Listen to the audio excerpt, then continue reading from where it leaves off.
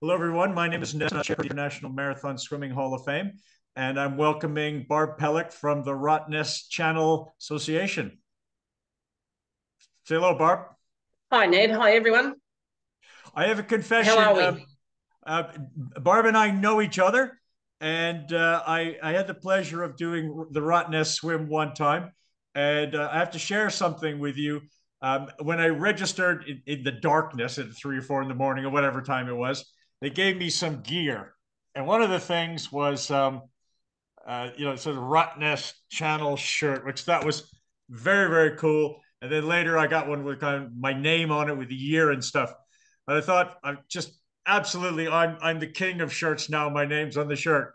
When I saw Barb's shirt, go ahead and hold that up, Barb. And this isn't my latest one. Yeah. And you just kind of growl a bit and say, well, maybe I should be local. Barb, tell us about the modern day Rottnest mass swim. Give us some feel for what the event is like. Okay, it's huge. Um, this year, there's 448 solos, 169 duos, and 467 teams of four. So 2,857 swimmers in total. So it's absolutely a massive event. The first wave, which is a wave of solos, leaves at 5:45 in the morning. They leave 10 minutes apart, and the last wave leaves the beach at Cottesloe at 7:30 a.m. So over 2 hours of just continual waves off the beach. So So, that gives you some idea. before you go too far, anybody that's ever seen those documentaries of Antarctica where the penguins come in and they're trying to find their chicks, and the chicks are trying to find their mothers or their fathers for warmth or some regurgitated fish. At a certain point in Rottnest, you swim out and you hope and you pray you find your kayaker or your support boat.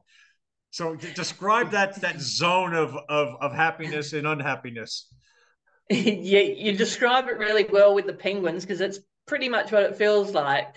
You leave the beach and you hope that you've made a plan clear with your paddler because you can't get to your paddler within the first 500 meters.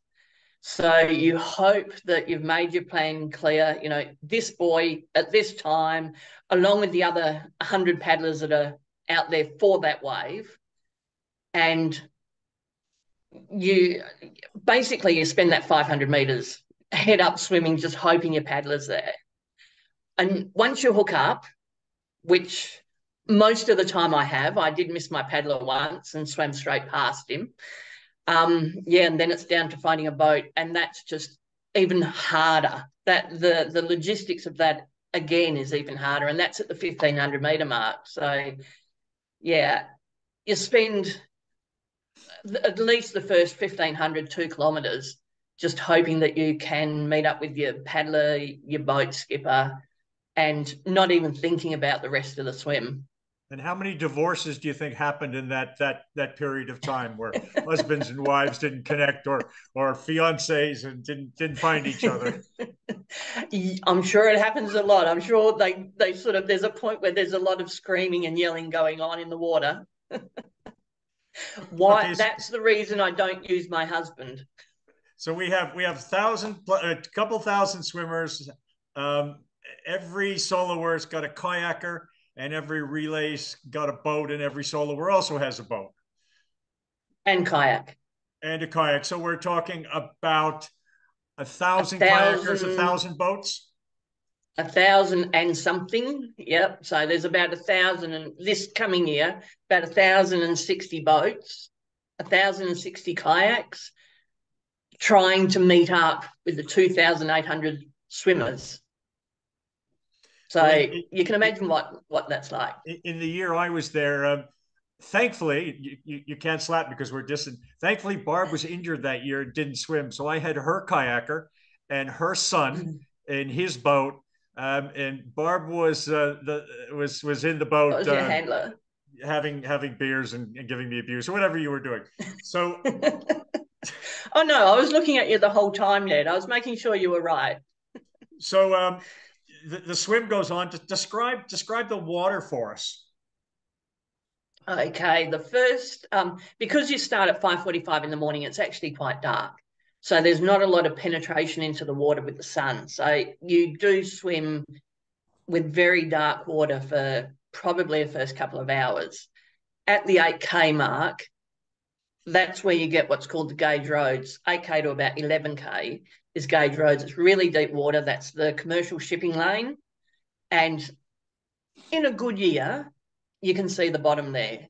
But more often than not, and if you're sort of pointier end of the pack, it's still quite dark. So that first half of the crossing is really quite daunting.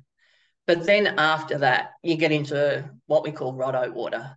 And it's just magic. It's turquoise blue. You can see the reef, you can see fish, you can see it's just magic. And that's what we do it for. Just that magical Rotto water. Now, in fairness, Barb, there was that coral head down on the bottom of the ocean, just in front of one of those red buoys, that tends to smile at a swimmer for quite a long time. To describe those winds and those currents that have destroyed souls before. Yeah, look, I made it sound really inviting, and that's what we want. That is the ideal. But more often than not, especially the longer you're out there, we get what's called the Fremantle doctor. So it's the sea breeze that generally comes in at about somewhere between 11 and 12 o'clock in the day. And from that point, it picks up the whole afternoon. This is our general weather. And it can pick up to 30 knots. And that, along with the currents that actually converge around the island, the both of those things are there to destroy your psyche if you're not absolutely invested in this swim. You can spend a lot of time swimming looking at the same bit of coral. It can be soul destroying. So we have this conversation in the sport about speed, and what I tell people is there's always a cutoff. Boats run out of fuel. The lights go out. The hotels close. The volunteers have to get back to their families. There's always a cutoff, and what speed does is it can often help you beat the elements. Yeah. So I had a friend who had done Rottnest a couple of years before me, and he said to me, he said I was flying. I was halfway across in 2.5 hours, and then I got to this spot, and I looked at this rock for hours and hours, and that buoy didn't move. So a couple of years later, I went out there, and there's the buoy, and there's the rock, and I had a little more speed than my friend. I won't mention his name, but John Conroy was his name. And I'm looking at the rock, and I said, "Okay, this is where John was." And I smiled, and I said, "This is probably the time where I don't want to breathe every stroke. I put my head down. May want to use those things hanging behind me, those feet. I'm going to kick a little bit, pull a little bit harder." And slowly the rock went in the distance, and I was fine. But Yeah. I think for the slower swimmers, you're either going to have a really long time out there, or you're going to be coming back into boat. Yeah, there is a cutoff on the day. And in a good year, most people make that cutoff. I think it's about 10 hours. In a good year, most people make that, which is great. That's what we want. We want people to succeed. There's an awful lot that goes into it in all marathon swims, and you want people to succeed. Number one is to do what you've set out to do. But like you say, there has to be a cutoff because of safety and like say, people have had enough, volunteers have to go home. But the faster you are, the easier the conditions. You get in the lee of the island before the sea breeze hits. The currents build up as the sea breeze builds up. So the closer to the island, the less impact it actually has. So it's just cruel. The slower people have the harder swim, and it's just cruel. Now we did interview one of our honorees several years ago. I believe it was Tamara Bruce, who had a bad story about speed. Apparently, she went across so fast that the finish line wasn't ready for her.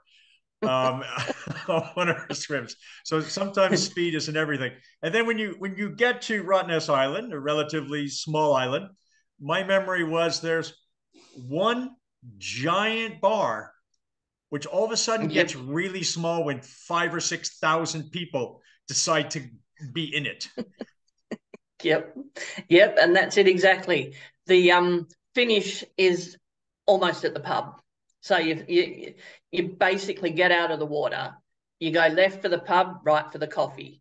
So a big percentage of people take that left turn and hit that pub. And it's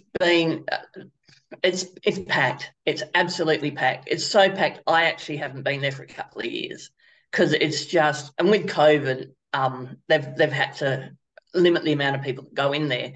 But even so, you can barely even get to the bar. If you go to the bar, you buy 10 drinks because it's going to take another hour to get back up there. It's a busy, busy, busy day, and it's the best day of the year for the pub.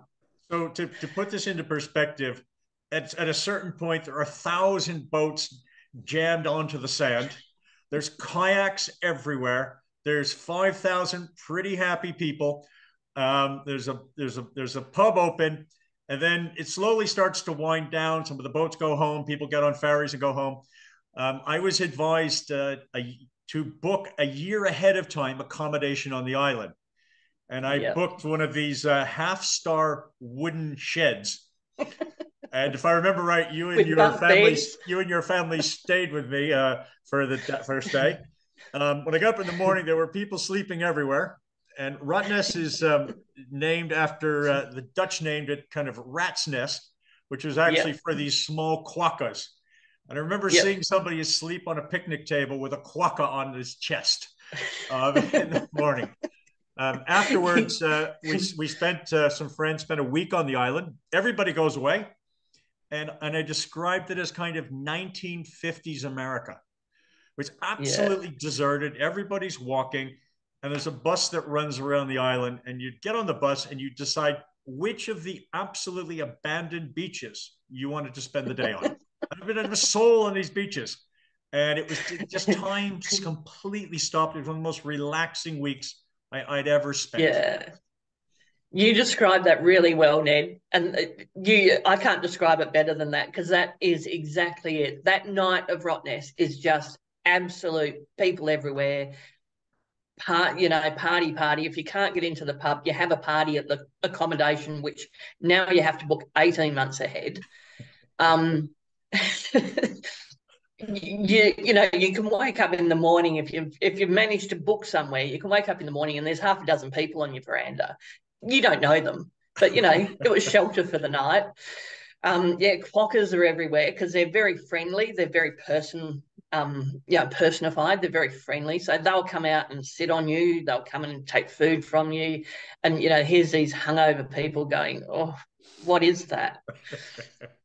The second night, the Sunday night, a little bit quieter. You can get to the bar, you can get to the pub. You could probably even have a meal there if you really wanted to. Once Monday comes around, the whole event's gone home and it's just back to the sleepy little rot nest that we locals love. Tell us It's how things just have total changed. relaxing. Tell us how things have changed since your first swim in '93, was it? 1992, I did a team. So 93 was my first solo. Back then, I missed the first one was in 1991 because back then it was word of mouth. And I lived in a little place called Bunbury, which is about 300 kilometres south of Perth. So I wasn't in the loop of the word of mouth back then. I found out about it afterwards and I put it on my calendar. This is something I have to do because it just sounded like something amazing to do. So 1992, I got a team together, team of four, and we totally naive. We knew nothing. We had a skipper that was a fisherman. He just wanted to throw lines over the side all the time. We had no idea what we were in for. We actually had the best day. I was one of the fastest swimmers in the team of four, and at one point, everybody on the boat was saying, gee, Barb must be tired. She's going backwards. So they got me out of the water, put somebody else in, and we really did go backwards. That's how strong the currents were. We had no idea. But it really got me hooked. So I decided then and there that I was going to do a solo the next year. Again, totally naive. I knew nothing. I knew nothing about training. I knew nothing about nutrition. I knew nothing about the currents and the skippers. I mean, it's just such a unique little stretch of water. And so I hooked up with another fisherman, friend of a friend, and everything went well because, I mean, there was only about 20 solos back then. So we were talking, small. Everything went well. I hooked up with my paddler. We took off. We paddled along, and after a while, I sort of was saying to my paddler, well, where's my skipper? And we ended up doing the whole crossing without a boat because he'd gone fishing. It was after that that they brought in the rule that you had to have a boat with you. It didn't have to be out in the same ocean. It actually had to be with you. So that's my fault that they brought that rule in. Also, back then, no internet, no GPS, no, weather apps on your phone. There was none of that. It was it was compass bearing. Rottnest doesn't have any mountains, does it? No. It's a bit of flat sand. It's flat. Yeah. But you can't see 19.75 kilometers away. No, you just have to take that west bearing and just go for it. And yeah, I mean, there was nowadays they have boys the whole way. They have a boy from about 10K, they have a boy every K, and then it gets down to every 500, then it gets down to every 200. There was no boys. There was just Cottesloe, and then there was an island. And you had to try and navigate your way across. And yeah, I mean, it was good fun back then. It was good fun days, but just how naive we and everybody else was is just comparing it to now is really chalk and cheese. Yeah, the knowledge we've got now, the tools that we've got available to us. There's even an app now that will plot your course going by your swim speed. So you can put in a swim speed and it'll tell your skipper what course to plot and how long it's going to take you and exactly when the currents are going to change, when the wind's going to change. It's very different, very different. But I'm part of that history. A caution for people, unless you're an experienced open water marathon swimmer, you think you know your swim speed, but you actually don't. so yeah, now what you did during 100 meters in the pool, that's lovely and cute. But what you did your 5K in the pool, that's cute too. And I think, and even then take off 10% from the open water for a Rottnest. Yeah, it's interesting as these swims become more popular. All sorts of additional safety measures come in. So the boy at 10 kilometers, the boy every kilometer after that. Not only can the boat people clearly see him, but the kayakers can see them. And for a swimmer, when your confidence is a bit low, you're now halfway. And I am making progress. I've gone by a couple more of those things. I am going in the right direction. I am getting closer. I have to compliment you. You're the only swim organizers in the world that don't lie. Everybody else would have called it 20K. You call it 19.75. I mean, every swim organizer lies a little bit. 20K, yeah. Tell us what other safety measures have come in the last few years. The 1 year that people had to exit the water because there was a shark that went through. So now they've got helicopters. So they actually have a specific helicopter to, monitor any activity that's in the water. So that negates hopefully that situation ever happening again. Like I say, there's the app, so you can sort of pretty much work out where you're going. And even then, I mean, it's really, I don't know if you've seen that iconic photo of the spread. Everything starts very close together, and by halfway, they're all going the straightest line, they're all going the quickest point, but they must be a kilometre apart. It's just a great photo, that one. There's all sorts of, there's about 40 officials on course. So they're there to make sure that everybody's, safe, healthy, they don't need any treatment or whatever. What else safety is there? I mean, there's the briefing before where we're very much, it's really drilled into the skippers to not put the boat into reverse. The swimmer swims up to the boat doesn't go to the swimmer. That is drilled in over and over and over. It's the briefing, it keeps everything really safe. I mean, they go through things like stingers and sunburn, hypothermia. They go through the whole list of the usual list of marathon swimming issues that could arise. But it's a very safe event. There's been very, very few, considering must be 20,000 people that have swum across as a team or a solo. We've had very, very few incidents, thankfully. But yeah, everyone's there to keep it fun, keep it safe, keep it on track, and hopefully everybody has a fun and safe day. So Perth is a famous open water location. I put it in the same category as the island of Jersey, La Jolla, the clubs in San Francisco. We'll put Humble, Kinsale, Cork, Ireland in that group. And I think one of the things I'm interested in is you started as a team and went to solo. Is that quite a common thing for people to build up their marathon swimming by going out as a team and going, yeah, next year I'll go a duo, and the next year after that, hopefully the solo? Yeah, I think it's actually really good that option's there, because it does give you a build. I mean, I went straight from team to solo because back then there wasn't a duo. Yeah. But it gives you a build, and that build gives you confidence in what you can and can't do. And I actually think that's a really positive thing that the event does.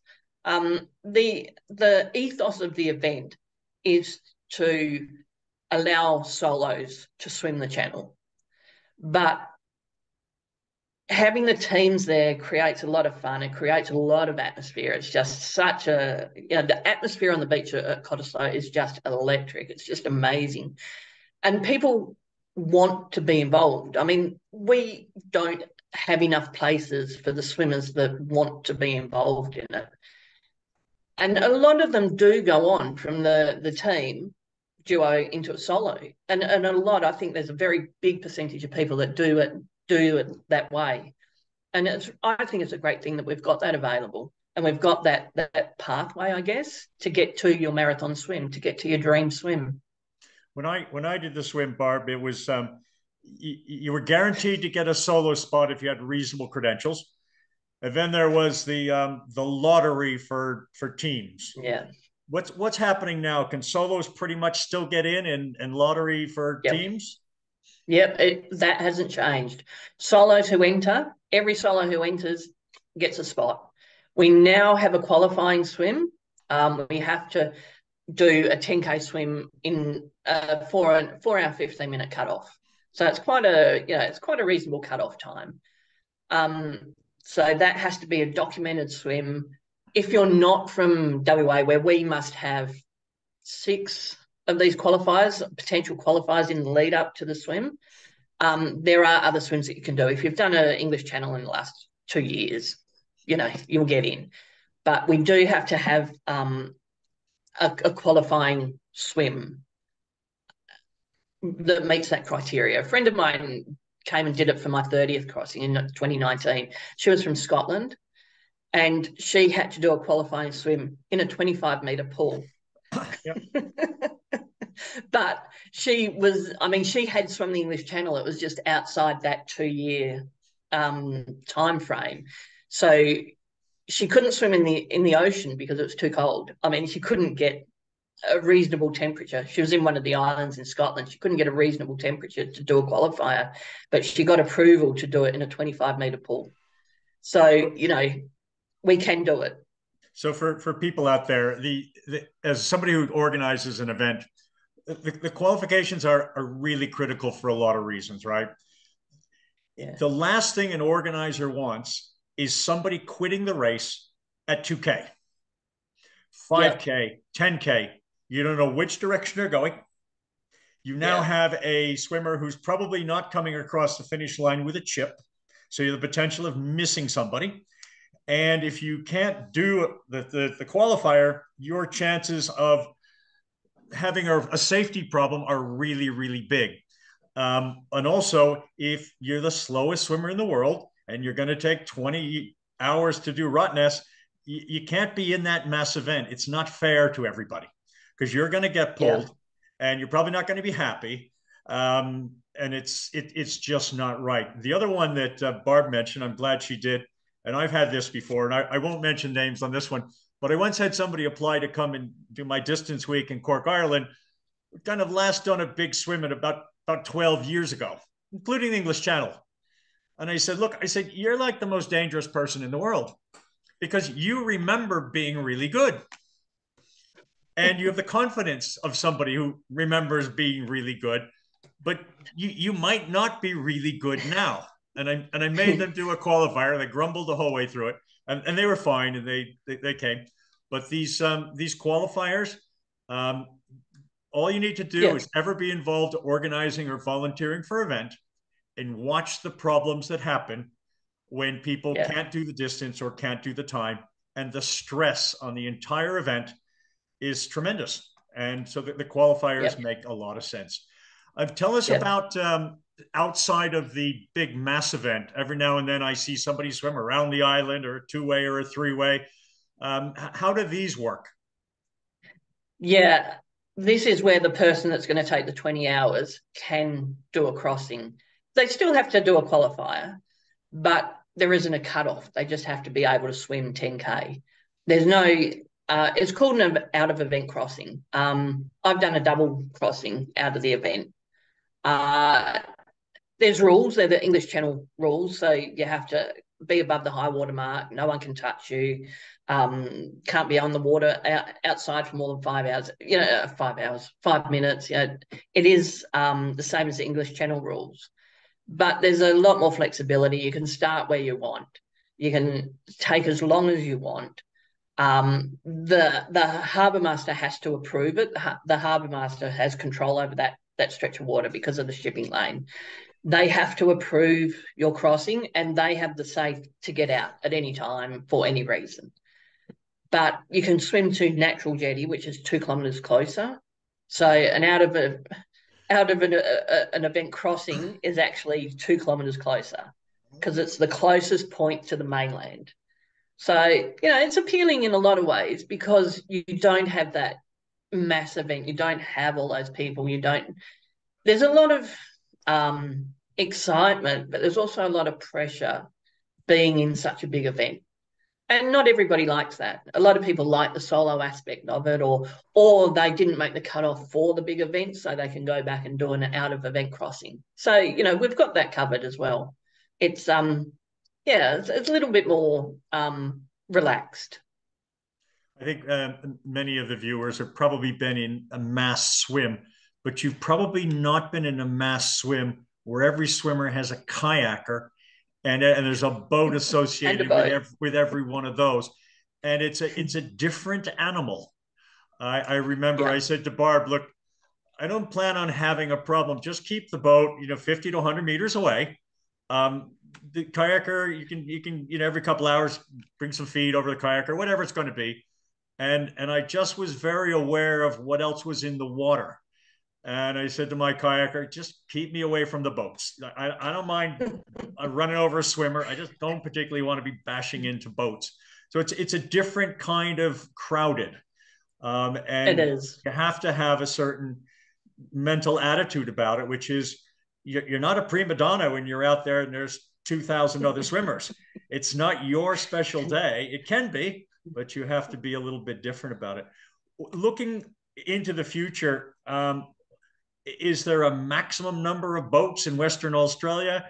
What are the future challenges for the organizers of the swim? Yeah, the challenges are the numbers, the sheer interest in the swim, because as it is, it's a lottery to get in for the duos and the teams. It's a lottery to get in. So what happens? We basically set 1,000 boats as our limit. All the all the solos get their spot. So if there one year happened to be 800 solos, that would leave 200 places for duos and teams. So over the years, the solos are getting more and more and more. So, like I say, it's 448 for next year. So that only leaves 500 boats, give or take, for the teams and the duos. And the pressure from those teams is getting harder to get a spot because we're getting so many more solos. But it is essentially a solo swim. And that pressure is always going to be there because there is limited. The Rottnest Island Authority limits the amount of boats that can be on the island at any one time. And they're the ones that put the limit in place. It's not the organisers of the crossing. It's not the Rottnest Channel Swim Association. It's the Rottnest Island Association because of the facilities on the island. Because, like you say, it's pretty primitive.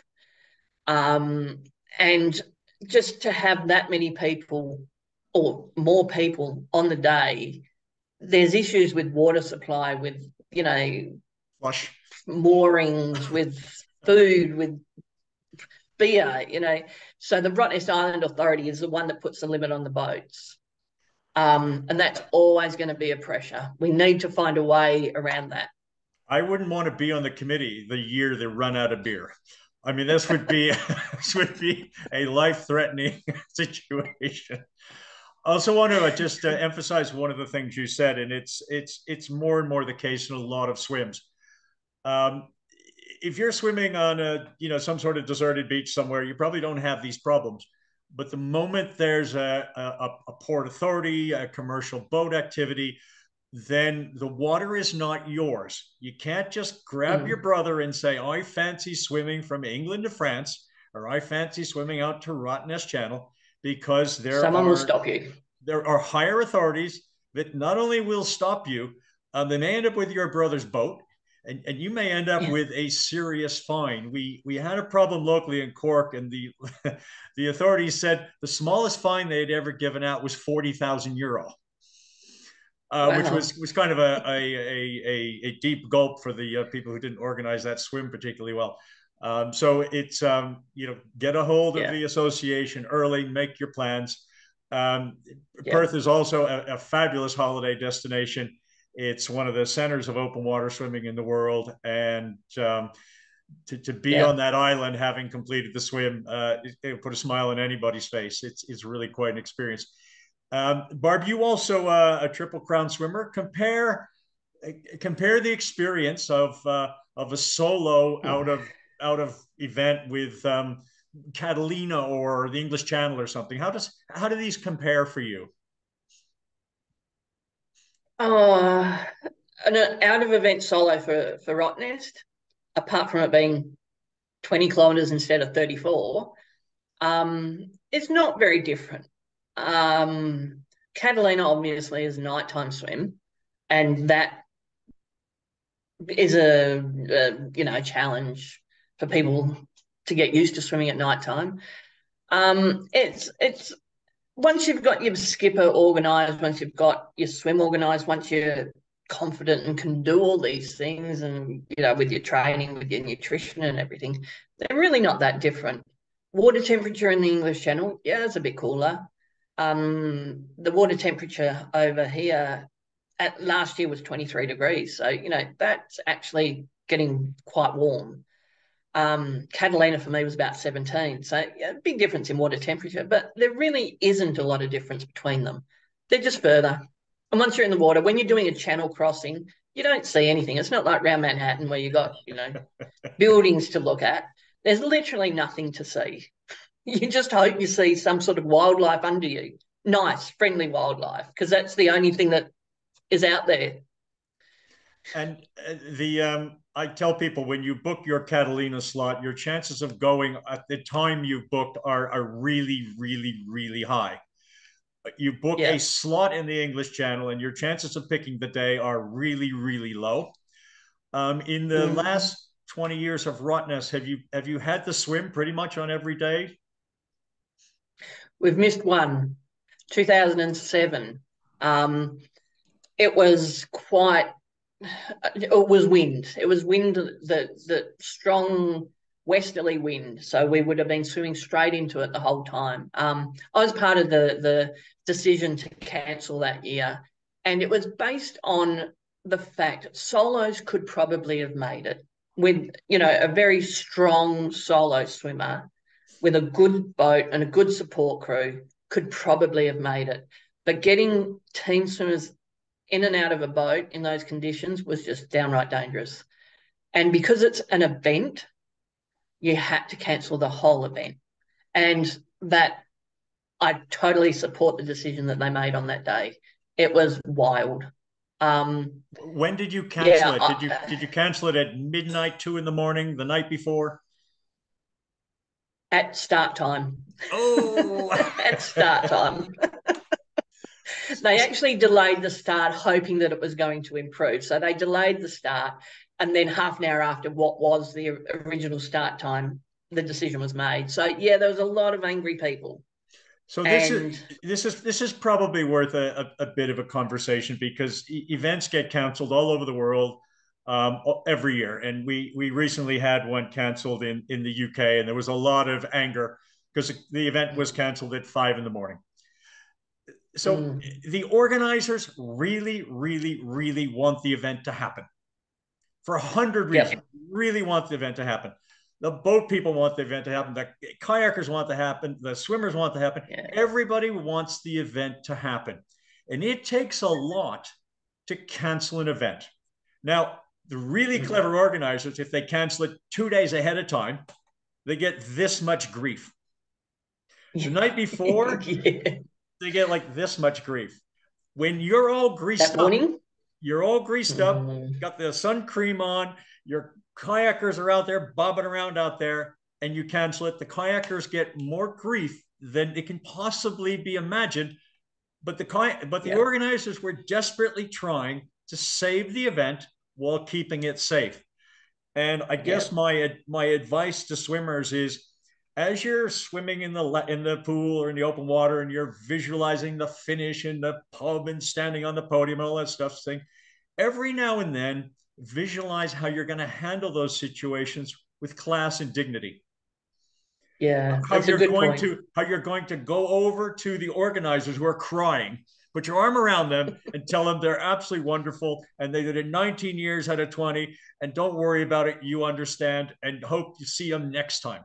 Because Yeah, if you want an event that's not going to be canceled, go to an indoor pool. yeah, and you're dead right because they got a lot. I wasn't actually on the committee, but because I'd had so much experience, I was part of the conversation, and they just got so much grief for it, and it's not fair. They did everything they could to try and keep that event happening. We'd had an event, and I think it was about 3, 4 years earlier, and similar but not quite so bad conditions, and only 1/3 of the field finished because it was that tough. Back then, I was a 5-hour crossing swimmer. It took me 7.5 hours to get across, and they learned from that sometimes it's just not doable. Um, and I think after that crossing, they changed the risk matrix and they made it. Well, tell you the truth, I don't think in that first crossing, I don't think they actually had a risk matrix. So they developed a risk matrix, and now every swim has to abide by the risk matrix, and it's up front, it's set in stone. There's very little debate on the day. It's decided the day before, the night before. Now we have a go or no the night before, going on that risk matrix with the conditions that are forecast. And there's a lot more knowledge around now too. There's a lot more apps and things for weather forecasts, and they can predict more reliably further out. And all that makes it a little bit easier now to say yay or nay the night before. But we, the organisers, everybody really, really tried to have that event happen. And the grief that they got afterwards, just, it's not fair, And because I would any say, event you take can be cancelled. and I would say to the strongest, fastest, most experienced half of the solo swimmers in any event, you swimming in the water is probably not the safety issue. It's Yeah. the kayaker that flips, and by the way, loses their new $1,200 iPhone. It's the person on the boat who falls down and hits their head. It's the Yeah. captain of the boat. It's hard enough in rough water, but when you're going really slow, it's impossible to keep a boat going straight. Yeah. And then when you're in the water, you're unlikely to have a problem until you hit something. You hit another swimmer, okay, they get hurt. That's what I think. Yeah. You hit a kayaker once or twice, okay. The third time the kayaker whacks you in the head, it's a problem. And then try to get out of a boat that's going up and down on a 3 meter swell when your legs are a bit tired. This is not not a fun, safe thing. So have a little patience, folks. Yeah, it's a recipe for disaster for the teams, particularly. Like I say, probably a third of the solo swimmers would have made it regardless, but the teams, and being an event, we had to take all that into consideration. So yeah, yeah. Barb, thank you very much for your time. Thank you for your work on the committee. Thank you for the committee to running one of the greatest events in the world.